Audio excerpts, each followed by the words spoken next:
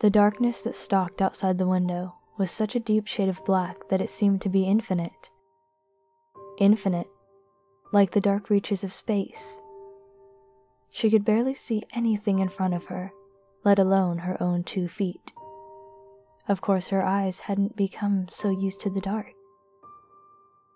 It didn't matter how long she had been there. She would never be used to the dark. Still, she had some hope. After all, the window revealed a great rolling landscape of green and brown, passively illuminated by the light from the moon. The colors were faded, but she could still see the green blades of grass and the brown bark of the trees that rode on the various sized hills surrounding her home. Trees as tall as the sky, trees as short as castles, trees that were thick, trees that were thin, old trees, young trees, dead trees, distant. They all surrounded her home like a protecting army, an army that used to be fresh in her mind from such long ago. She shook her head, her blonde hair rustling and a single strand falling to her face. It barely stuck in front of her eyes, a blocking distortion in her sight. The only noises were the occasional chirps from crickets in the distance. It was silent enough that she could hear her heart beating in her supple chest. The silence was normal. The animals went to sleep during the night. If only she had been lucky. She sighed, standing up from her bed, the white sheets rustling from her moves.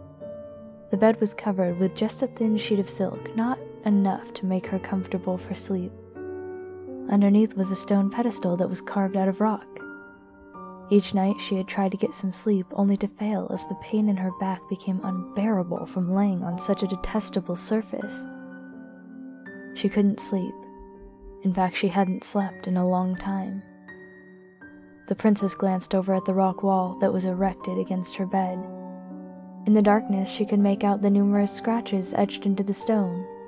They lined up from the head spot of her bed to the right, ending at the opposite end of the room.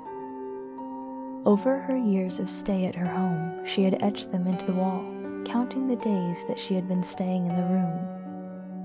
She carefully recounted their numbers. 1,752.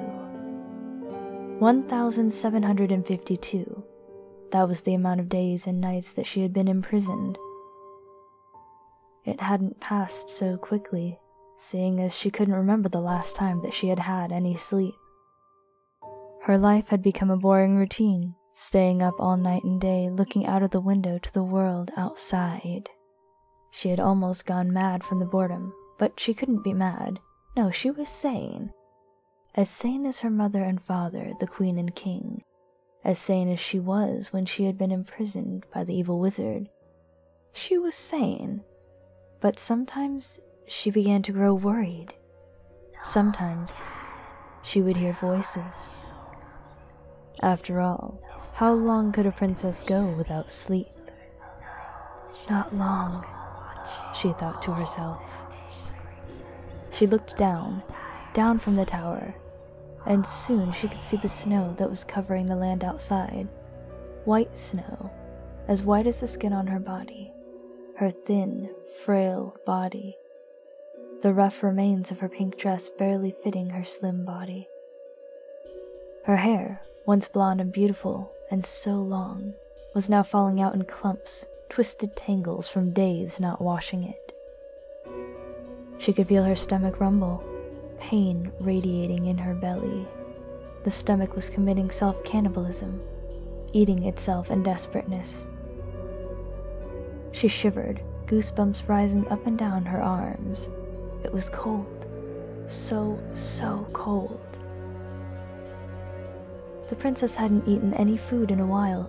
No food was to be found in the tower. She had felt countless aches and pains since her imprisonment. She knew that she was starving to death.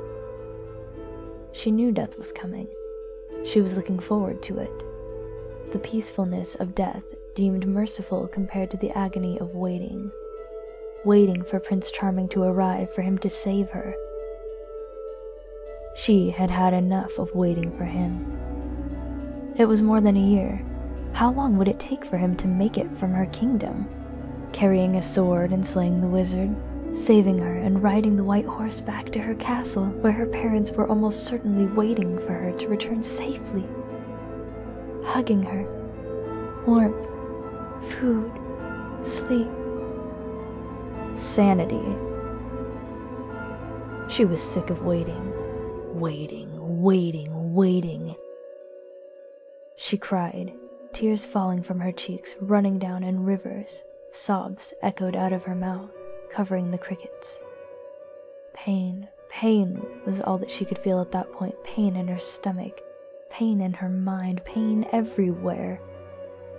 The princess felt like she was dying. Dying. She was so hungry. Her stomach rumbled as she looked down at her pale arm. From the look of it, the pale skin almost looked like meat. Meat, so hungry, meat. She felt the rumble again. She stared at the skin, entranced by its appeal. The hunger was winning over the last remains, the last frail strings of her sanity, and she found herself drooling. The drool hung from her chin on a string of saliva before dropping to the ground. Meat, skin, meat. Soon the voices started out, whispers in her ears tickling from their coldness. The princess tried to stop, covering her ears in an attempt at stopping what was coming, but it was too late. You know he'll never show up. You're doomed. No prince, no food. Unless... The voice was right. She was going to die in the tower. The prince would never arrive. She was going to starve to death. Unless... Food. I'm food, she whispered, desperateness driving her heart to beat 1,000 thumps per second. She opened her mouth, leaning close to her wrist.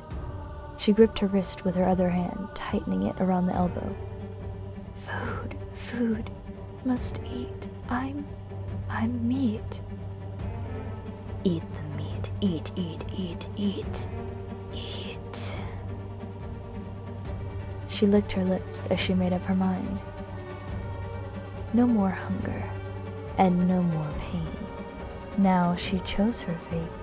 She knew that if the prince would arrive the next morning, he'd find her quite happy.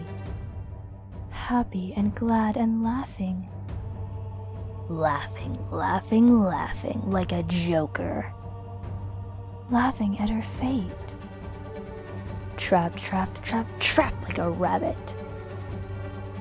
At all the blood around her. Red as the sunset, pretty red, at his shocked and pale face. Funny face, his face so funny face. Good meat, let's eat.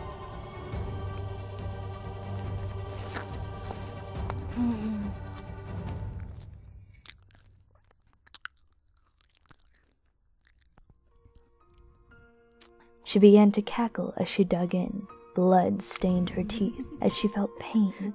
Pain from hell rocked her nerves and seared her body as she dug into her own wrist, crunching bone and skin. But the pain was overwhelmed by her hunger. Soon she wasn't hungry any longer. And soon, the only sound that remained was her mad laughter, echoing from the tower.